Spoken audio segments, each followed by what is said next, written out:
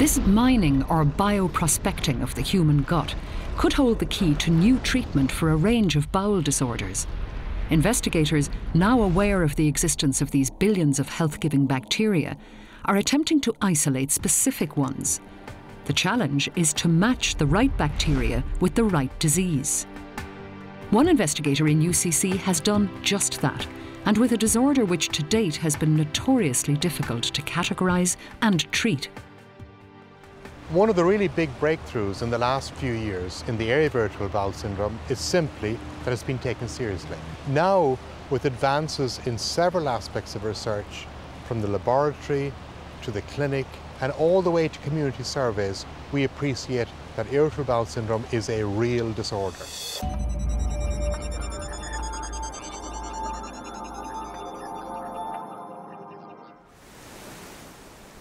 Professor Eamon Quigley has dedicated his professional life to the search for health-giving bacteria present in the gut, in the hope of bringing relief to the many thousands of sufferers of irritable bowel syndrome, or IBS, symptoms of which include anything from severe cramping and diarrhoea to bloating and constipation. In many cases, it can have a profound effect on people's lives. I would say the loss of a very close friend was a huge factor in what has happened in my life. I just broke in every way, physically, mentally. I just fell apart. I had a lot of problems with eating. I was in pain, so much pain, physical and mental. I just felt very low. I wasn't fit to work, and I just needed help badly. I must say it went on for 5 or 6 years. I just didn't have any great quality of life. It was affecting my husband and children, and I just needed help. I really wanted to go and find something.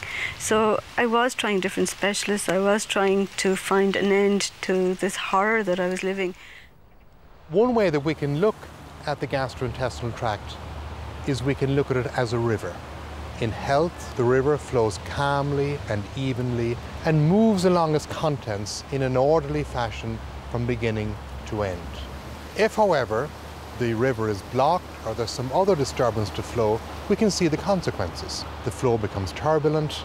In the same way, in our intestines, if there is a blockage through spasm, for example, the flow will become turbulent, digestion will become disturbed, and similarly, the contents of the intestine, which include the bacteria, will become perturbed.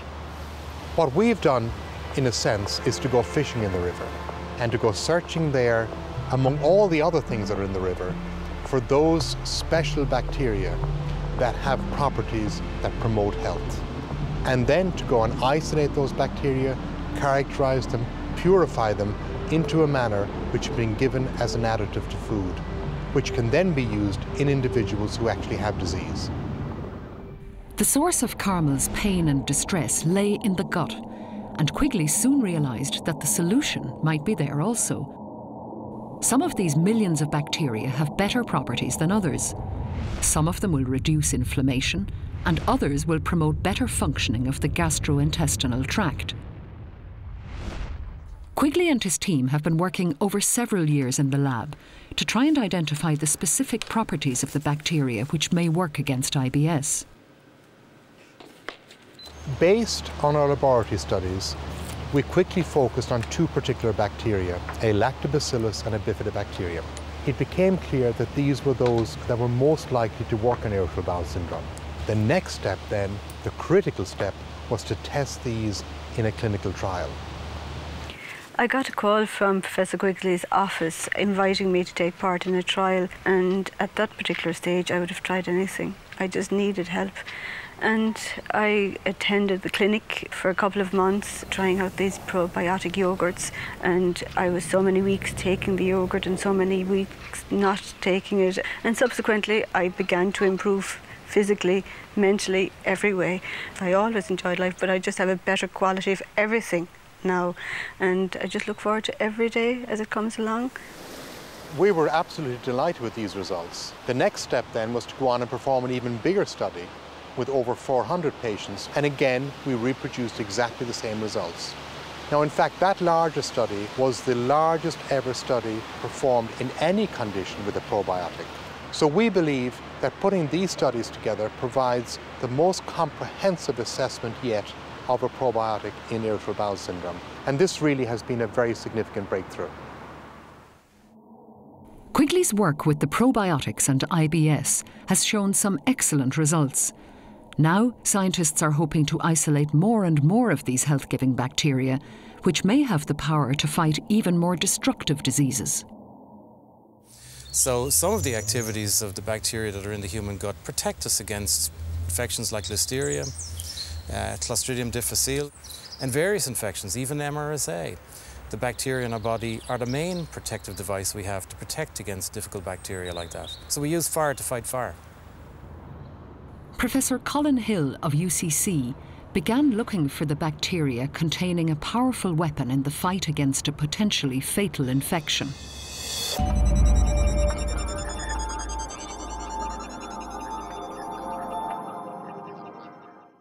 One of our particular targets is Listeria Monocytogenes, and that's not a very common disease, but unfortunately when it does occur, it's very often fatal. So it's very rare, but in those people that get it, there's about a 30 to 40% chance of actually dying as a result. A healthy individual infected with Listeria may display no symptoms, but it can adversely affect pregnant women and those whose immune system is not working correctly.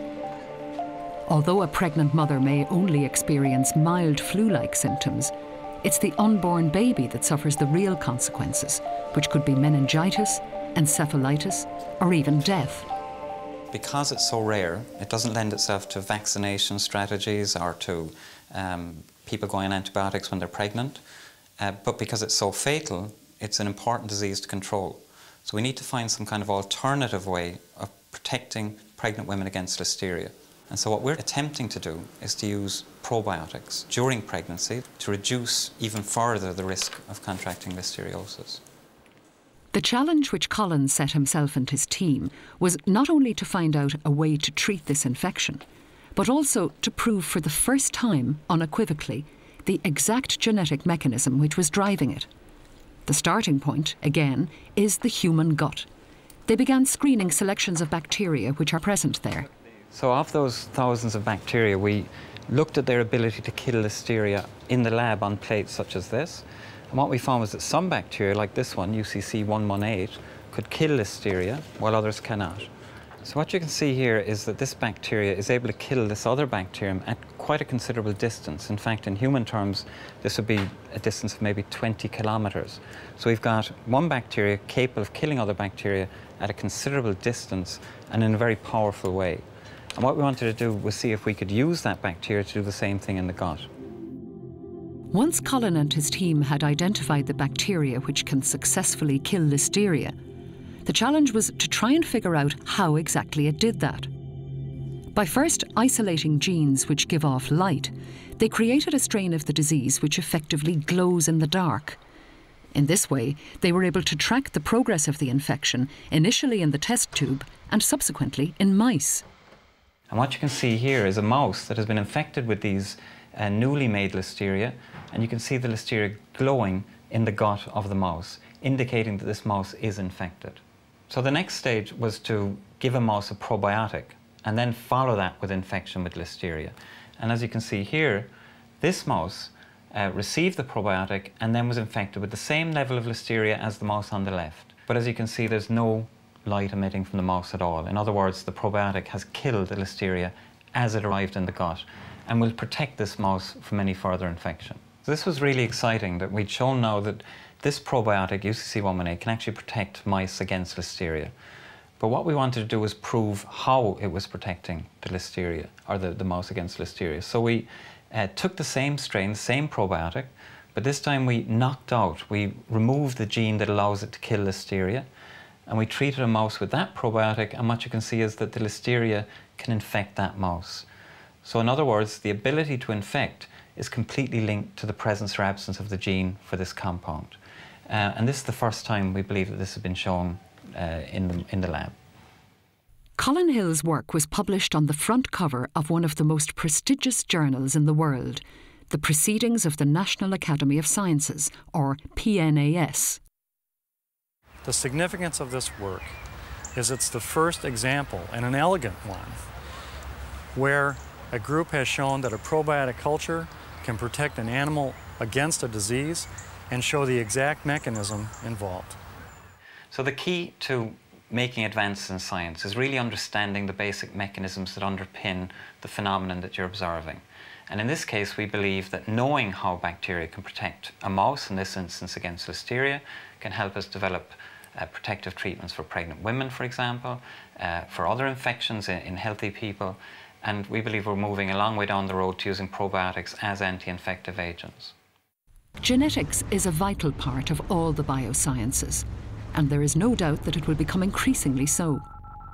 Genomics is taking an organism apart, if you will, and looking at all the individual genes in the microbe that are responsible for its living, its metabolism, its own digestion, and in our case, beneficial activities that they exert upon us, their host in some cases.